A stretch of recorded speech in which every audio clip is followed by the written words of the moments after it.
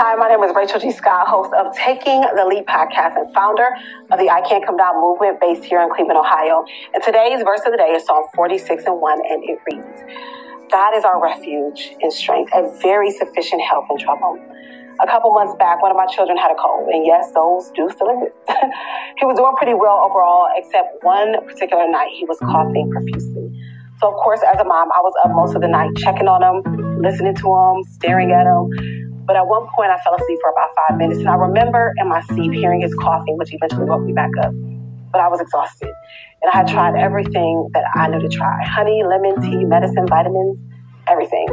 So at that moment, I placed my exhausted hand on his chest, and I said these words: God, please help your son. That was all I could say. That was all I could think to pray. And to my amazement, within 5 minutes, the coughing started to slow down. And then within 10 minutes, it completely stopped for the rest of the night. I realize now that all that time, all I needed to do was invite God to help me. I didn't know how he would, but I had to believe that he could. Honestly, I used to see this scripture as a powerful statement or a good memory verse to hold on to. And although it is those things, it's so much more. Now I see it as an opportunity to invite God into any situation I need his help with. And this same opportunity is available to you. The opportunity to invite God into any place where you need his help. He wants to help you. He is ready to help you. He is available to help you. He just needs to be invited into that situation so that he can help you in his own unique and powerful way. So today, just ask and watch how he shows up for you.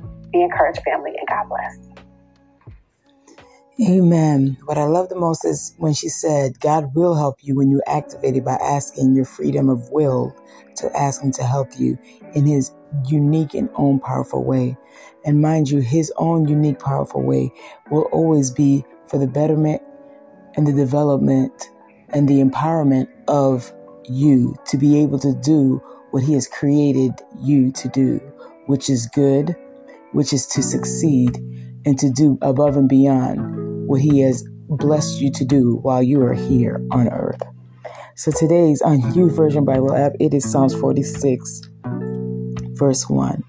And it says, God is our refuge and strength and an ever-present help in trouble.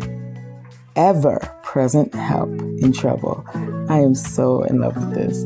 It says today's reflection question is, how is God giving you strength this week? It says, God is using others to encourage me. And that is so true. I have been experiencing a lot of, in the workplace, you're not going to always get along with everyone, and not everyone is going to want to care to get along or be professional with you. And I've been praying, and I'm like, God, like, what is going on? I mean, I understand that everywhere I go, I bring you with me. And so the enemy wants me to do whatever I need, whatever he has to do to make me shake you off. But that's just not going to happen. I got both hands, and I'm not letting or ever letting go. And it's not until I had this conversation on my way to work with someone. We were talking about something, and then it ended up in that conversation. She was talking about how her daughter was experiencing the same thing. But, but the mother reminded her that, because you are blessed and because you're a child of God and you have a good heart, no matter what adversities that come your way, you're not allowing those circumstances or situations to change the way you conduct. You're staying in that fruit of the Spirit. And so the enemy is going to always do what it needs to do to try to get you to get off following Christ. And then it dawned on me, this is why God says to protect your heart.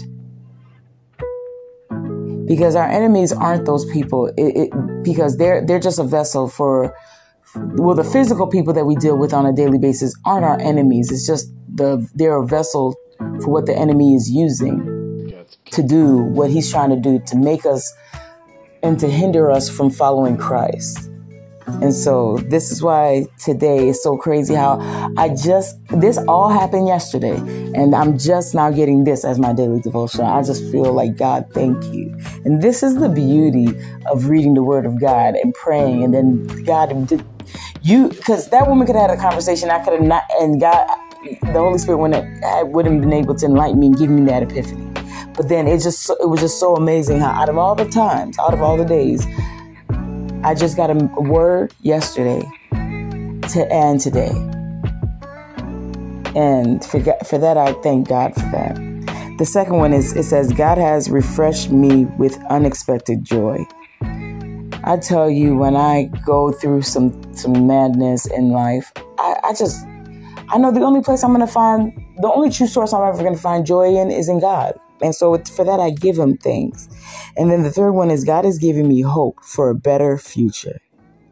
And I can place all of my eggs in God's basket. Why?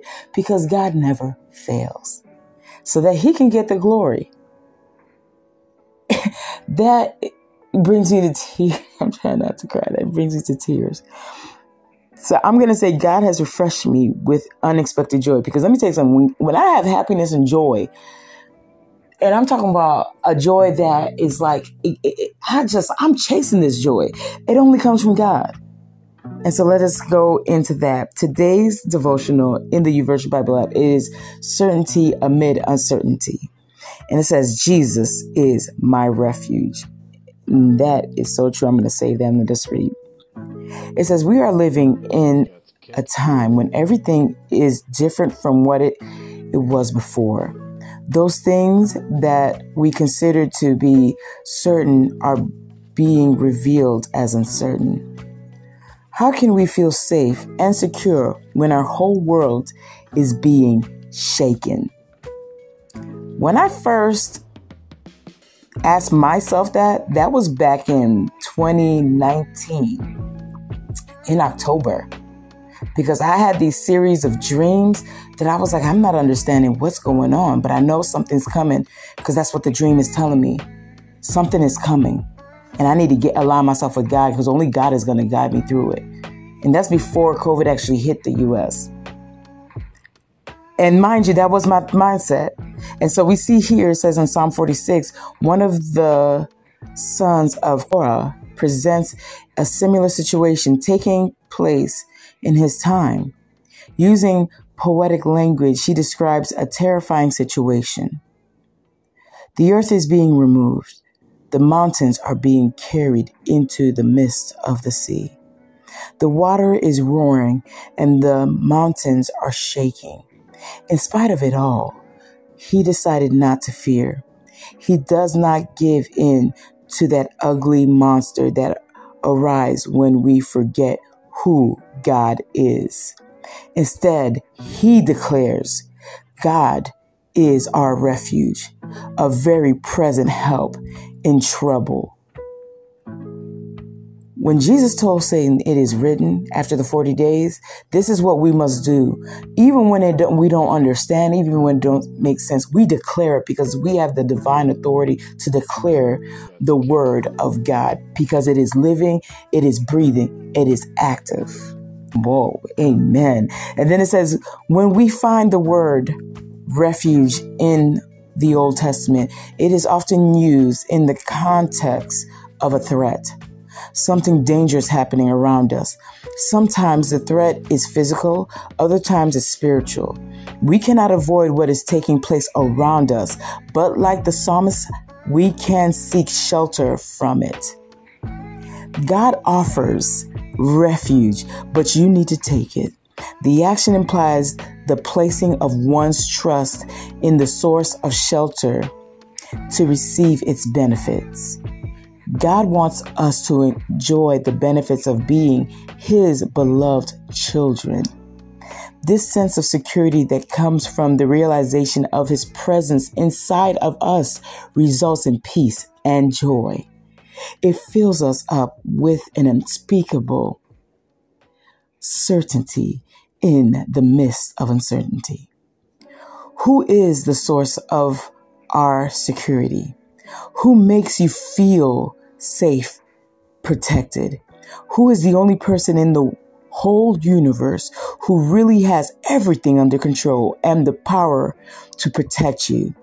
His name is Jesus, and that is why I praise and thank him each and every day. It is all in the power and in the name of Jesus. So in Psalms 118, verse 8 through 9, we read, "It is better to trust in the Lord than to put confidence in man. It is better to trust in the Lord than to put confidence in princes." Put your trust in the ultimate source of life, protection, certainty, and love. Nothing and nobody in this world will ever give you a true security. And I am so grateful that no matter what, people, circumstances, and situations will always fail me, but God never fails. God is consistent. He is the same yesterday, today, and forevermore. And for that, I thank you, Lord. Jesus is the only real source. Let us get back. Jesus is the only real source of certainty in the midst of uncertainty. Let me repeat that. Jesus is the only real source of certainty in the midst of uncertainty. Repeat after me and let us declare this over our lives. And when you are going through it, you declare this. Write it down. Pause the video and you write this down. And when you are dealing with uncertainties, you declare this over your life, over your circumstances. Let us declare, Jesus, you are my refuge. In you, I find security amidst uncertainty. Today, I choose to take refuge in you and you alone. I have this assurance. You are my protection, my provider, my God. Therefore, I will not fear. And that is, and in his name we pray, amen. Let us get into today's prayer, which is a prayer of thanks for God's strength. Because remember, we are strong not by our own might, but by the mighty strength of Jesus. And so let us pray and bow our heads. It says, God, you are my refuge and strength. You sustain my life each and every day. Thank you, Jesus. When I am in trouble, you help me overcome my circumstances. Thank you for giving me a future and hope. In Jesus' name, amen and amen. People, I tell you, if you have yet to download this YouVersion Bible app, I strongly suggest that you do. Whether you have a Bible or especially if you don't, this right here is the true source of life, your true deliverer of adversities.